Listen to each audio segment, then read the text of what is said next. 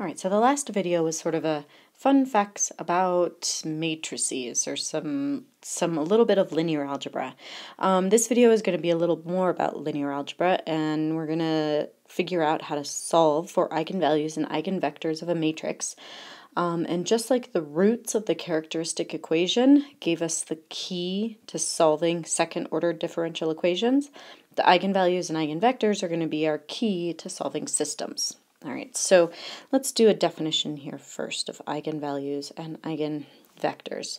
And really what the definition boils down to is A times, I'm going to do this in a different color, V is equal to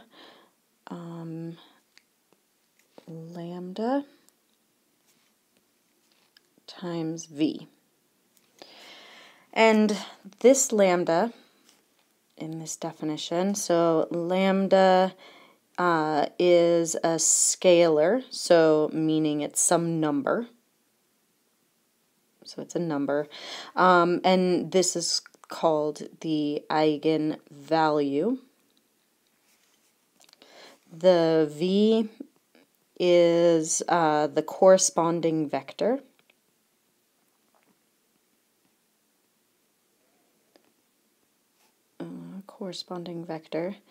And A is the matrix. So A is some matrix. There are multiple eigenvalues for a single matrix.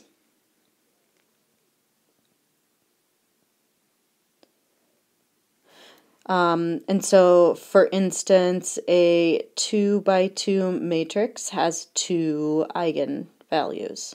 3 by 3 will have 3 eigenvalues, etc. And then each one of those has a corresponding vector that goes along with this equation. So how to find them? That says find them. Is first what you want to do is find the determinant of A minus lambda times I. And so that is, that should look sort of familiar. So really this involves a couple steps. You need to find A minus lambda I, find that matrix first, and then find the determinant of that. Then what you want to do is set it equal to 0.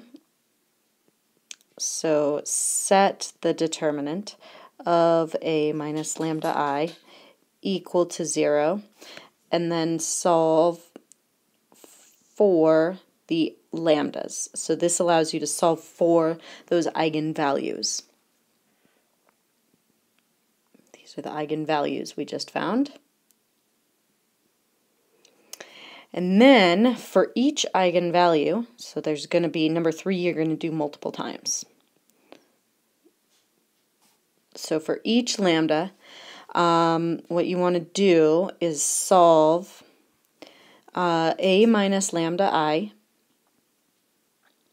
times the vector, set that equal to the 0 vector, so that is not the number 0, that is a vector with a bunch of zeros in it,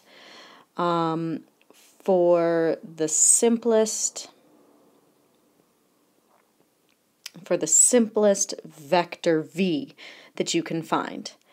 There are infinitely many correct answers here, so word of warning. There are infinitely many correct V's. They all are going to be multiples of each other, so there definitely is kind of a pattern there, but there are infinitely many correct ones. Alright, let's do some examples. So we're going to find the eigenvalues and eigenvectors, and let me just give you the matrix A. Let's do this for the matrix 2, -5, 3, -6. So the first thing that I said is we want to find the determinant, so I'm going to put this in absolute values, of A minus lambda I. And in the video before this, when we found A minus lambda I, it subtracted lambda from the diagonal. So the upper left we would subtract lambda, and the lower right where you're going to subtract lambda. All right, now that determinant, we multiply down 2 minus lambda times negative 6 minus lambda minus the other diagonal, so that's minus a negative 15.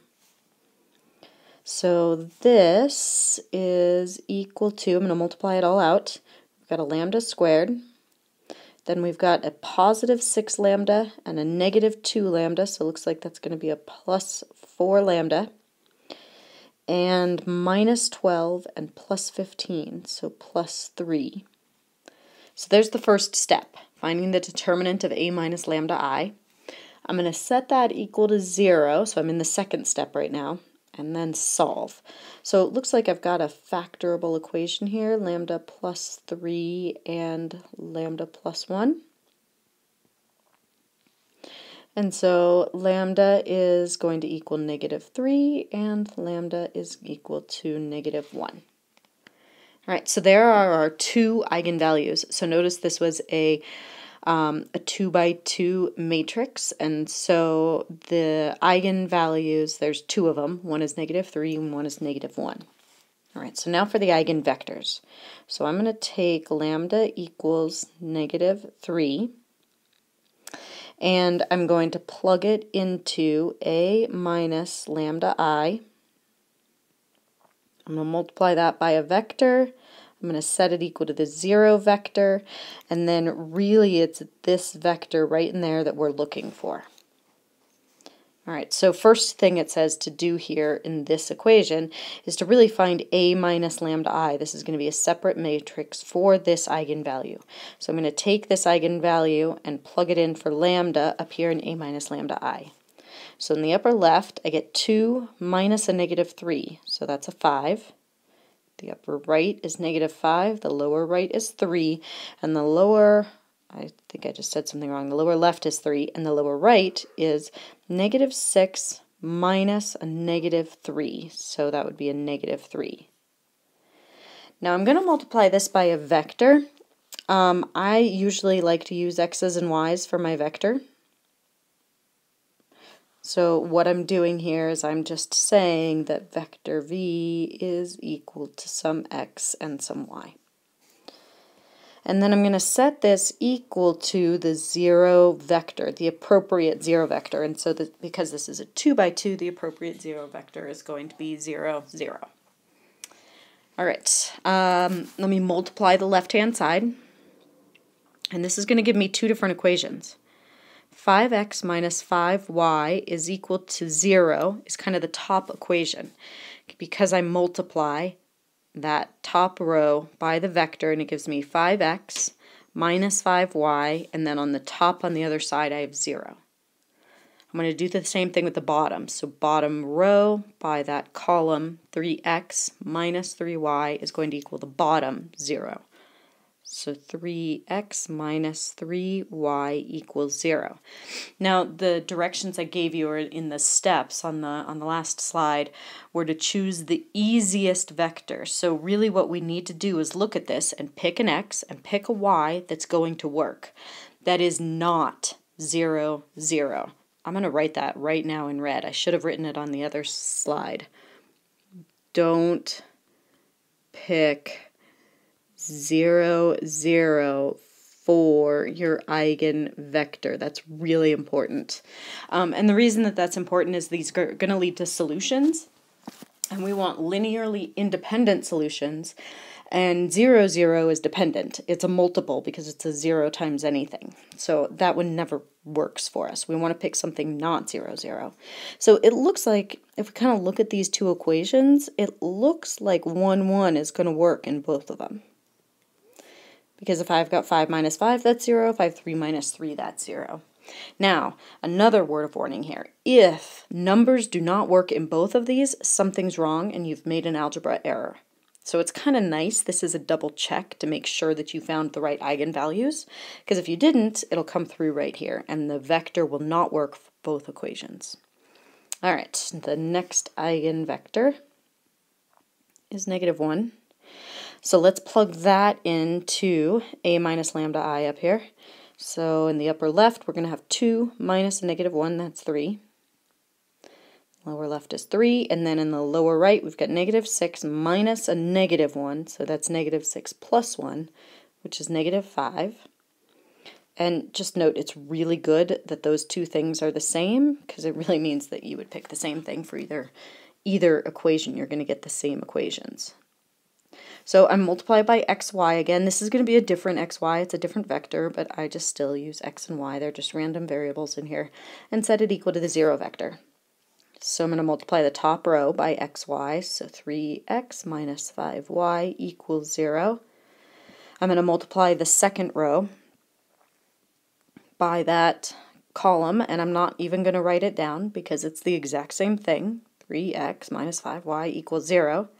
And now I just need to pick a vector. So the vector I would pick for this one is 5, negative 3. What I really like to do is sort of pick the opposite number that's out in front. So because 5 is out in front of y, I'm going to pick it for x. And because 3 is out in front of x, I'm going to pick 3 for y. And then I double check my signs, and I can see I've actually made a mistake in here. 3 times 5 is 15, and negative 5 times negative 3 is positive 15, and positive 15 plus positive 15 is 30, not 0. So what I need to do is, and hopefully my eraser will work, or maybe, oh, there we go. I'll just undo it and rewrite it. All right, so my vector I'm going to pick is going to be 5, 3, not 5, negative 3. That negative did not work. All right, so my eigenvalue and eigenvector pairs, lambda equals negative 3 goes with the vector 1, 1, and lambda equals negative 1 goes with the vector 5, 3. Let me do one more example because I want to do an example with complex eigenvalues, eigenvalues with imaginary numbers in there. So let's look at the matrix negative 6, negative 5, 5, 2. All right, so we're going to find the determinant of a minus lambda I. So that's subtracting lambda down the diagonal. The determinant is negative 6 minus lambda times 2 minus lambda minus, and then it looks like the other diagonal is negative 5, so that's going to be plus 25. Multiply everything out, we've got a lambda squared. We've got a minus 2 lambda and a plus 6 lambda, so that looks like plus 4 lambda. Negative 6 times 2 is negative 12. 25 minus 12 is 13. Set that equal to 0. That is not factorable, so I'm going to use the quadratic formula. Negative b, so negative 4, plus or minus the square root of b squared, so 4 squared, minus 4 times a, which is 1, times c, which is 13, all over 2 times a, which is 1. So this is going to be negative 2, and then plus or minus. Now I've got a 4 in there, so one of these 4s and one of these 4s is going to cancel with that 2, because if I factor those out, then I've got square root of 4, which is 2, and what that leaves me underneath that root is 4 minus, because I factored out one of the 4s from the 4 squared, factored out the second 4, that leaves me a 4 minus 13. So 4 minus 13 is negative 9, so that's going to be plus or minus 3i. All right, so I'm going to take an eigenvalue. There's two of them, one with the plus, one with the minus. So let's use negative 2 plus 3i. And remember, we're going to plug that back into a minus lambda I here. So I'm finding the eigenvector right now. So I've got negative 6 minus a negative 2. So that's negative 4. And then I'm subtracting the eigenvalues, so minus 3i and a negative 5. Positive 5, 2, minus a negative 2, so that's positive 4, minus 3i. Let's multiply that by xy, set it equal to 0. And let's write out the equations. Negative 4 minus 3i times x minus 5y is equal to 0, and 5x plus 4 minus 3i times y is equal to 0. Now the complex ones are a little bit harder because it's not obvious that a single x and y that you pick is going to work for both of these equations. So I just usually pick one of them. So let's say that I pick this one, and I'm going to go with my vector for that one. And so remember that for my vector, I usually like to pick the opposite things. I'd like to make my y what is out in front of x, but I'd like to make it positive, and that's only because it's easier to write than negative 4 minus 3i. I don't know, this is all just preference. So for my y, I'm going to pick positive 4 plus 3i, and that means for my x, I need to pick negative 5. So if I put negative 5 right here, then that makes everything here positive. Then I've got a minus 5 and something positive. So I've got that subtraction in there. I was kind of double checking myself right there, making sure the signs actually worked. All right, now let me show you why this works in the second equation. So this is my check right here.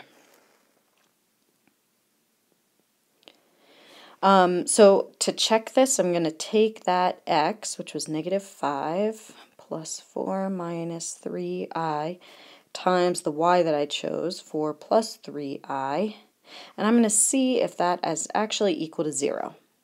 So I've got negative 25, then I've got to multiply this out. So 4 times 4 is 16. Then I've got negative 3 times 4i, so that's minus 12i. Then I've got a 4 times a 3, so that's a plus 12i. Hey, those cancel, that's kind of nice. And then I've got a negative 3 times a negative 3, and so that is a minus 9 times I squared. We're still seeing if this is equal to 0. Don't forget, where do I want to write this? I'm going to write this way up here in the upper right-hand corner. The square root of negative 1 is equal to I, and so that means that I squared is equal to negative 1.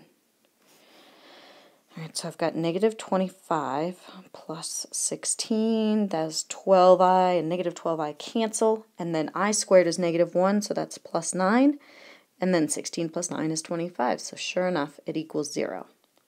So notice that checking that this works in both equations is a little bit more complicated. So that takes a little longer for these complex roots, but here's the nice part. I'm going to mark that this eigenvalue, negative 2 plus 3i, goes with this eigenvector. The other eigenvector, minus 3i, is the conjugate of this first one, meaning only the sign of the imaginary part is changed, and it's the same with the eigenvector. So everything that's real keeps its sign, everything that's imaginary changes, and I'm done. So you don't actually have to carry through all the calculations for the second eigenvalue. So it may be more complicated to check the first one, but then the second one is really easy. And I can give you a really quick reason why that why this guy is negative. All right, so let's say that we've got minus, whoops, let me use a color here, minus 3i instead of plus 3i. So that would change that to a plus and that to a plus. So that would be a plus and that would be a plus. And then when we go to change the eigenvalue, it changes the sign of just that imaginary part. Okay, I think that's it for eigenvalues and eigenvectors.